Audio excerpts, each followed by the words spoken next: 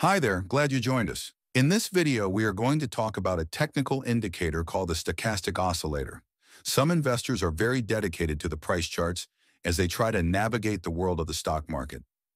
They need many tools to help spot when a stock is getting overheated or undervalued, and when it might be ready to change direction. Enter the stochastic oscillator, a nifty little tool that can help you do just that.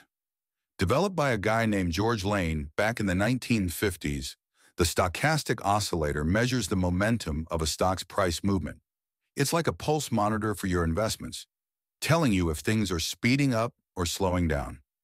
The stochastic oscillator has two main lines, %K, the fast line, and %D, the slow line. These lines dance around a scale from 0 to 100. When they get above 80, it means the stock might be overbought, and it could be time to take a breather. On the other hand, when they dip below 20, the stock might be oversold, and a rebound could be on the horizon. At the extremes, the oscillator is a hint about overbought or oversold, but that's not all it can do. The stochastic oscillator can also be hinting about direction.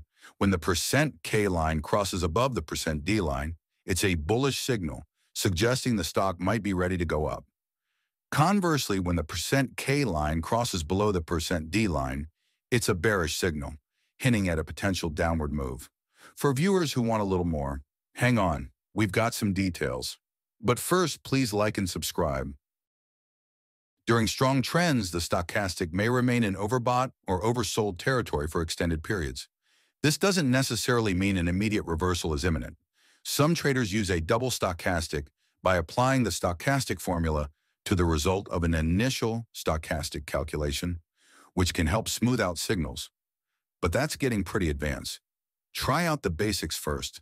The purpose of the stochastic oscillator is to be used to identify potential exit points or entry points for trades, such as when the lines cross back from extreme levels. But it takes some experience to get it right. Combining stochastic signals with volume analysis can provide additional confirmation of potential reversals. Here are some ideas on best practices. 1. Don't rely solely on the stochastic oscillator. Use it as part of a comprehensive trading strategy. 2. Be patient and wait for confirmation of signals, especially in volatile markets. 3rd, practice using the stochastic on historical data to understand its behavior in different market conditions. 4. Be aware of the limitations of the indicator, particularly its lag in fast-moving markets. 5.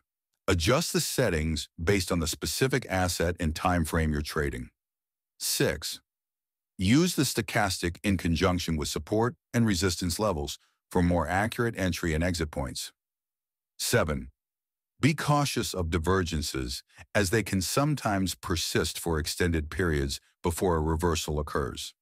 To wrap it up, the stochastic oscillator is a versatile and powerful tool for investors and traders when used correctly. It provides valuable insights into price momentum and potential reversal points, but like all technical indicators, it should be used as part of a broader analytical approach.